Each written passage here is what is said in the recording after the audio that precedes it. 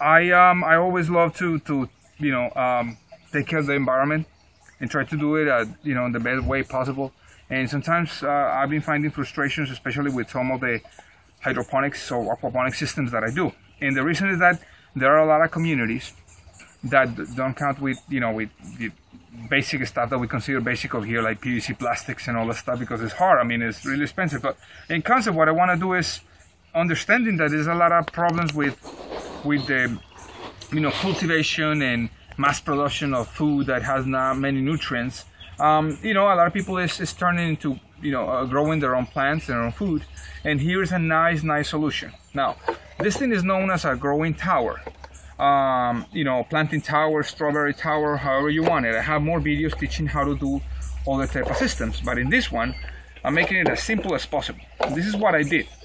I got a whole bunch of plastic bottles of different kinds. I can tell that this is like apple juice and grape juice and blah blah blah, and Coca-Cola and other juices, whatever. So what happens over here is that I'm using, and I'm gonna detach this one, I'm using the cap, the perforated cap, as my washer, but I made a hole on the cap so it can actually go inside, So what I did is that I made a hole of penetration with 1 inch drill bit in this case for this type of cap, because it kind of fits, but it's not too big, so it doesn't, it's not going to go through. So what I did is that I made a hole over there. You can make it with a knife, with whatever. It's very inexpensive material. And besides that, I made a hole over here. Now, so what the intention is that you're going to put your growing media over here that I'm going to show you in a moment, and then you'll be able to reach it and put your plant. The water is going to come from the tap. It's going to continue down all the way, as many bottles as you want, or you can put into your tank, into your water reservoir, into another system, or however you want to configure your own system. So now, see what happens is that you actually put the piece over here, and that's it. Now it's nice and holding it really well. So for that, again, make a hole in the cap.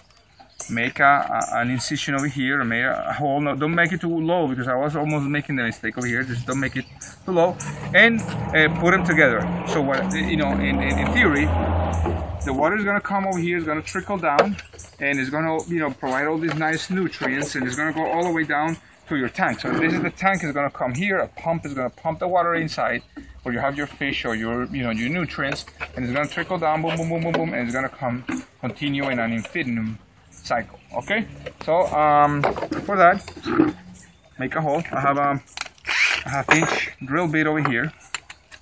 I'm just gonna make a hole over here. Be careful when you're using these things,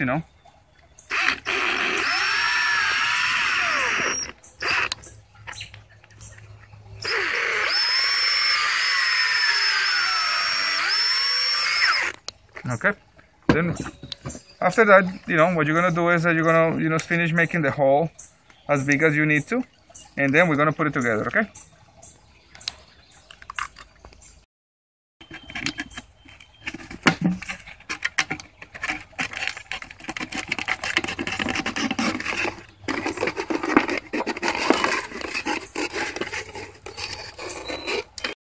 Last bottle that I have over here, 1, 2, 3, 4, 5 compartments. These compartments obviously are going to host each plant, and guess what? I use plastic as well, smaller bottles that you throw normally on the recycling bin or whatever, smaller bottles for my growing media. And the idea behind it is that since you have a whole bunch of little crevices and holes and stuff like that, the beneficial bacteria is going to grow in it.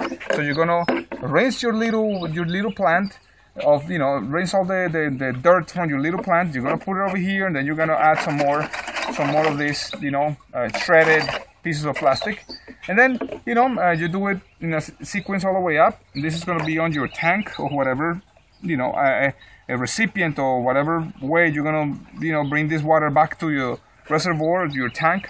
And that's pretty much it. Very simple, easy to make, cheap as you can imagine, and that's it. So here's my little idea for saving the world. Thank you so much.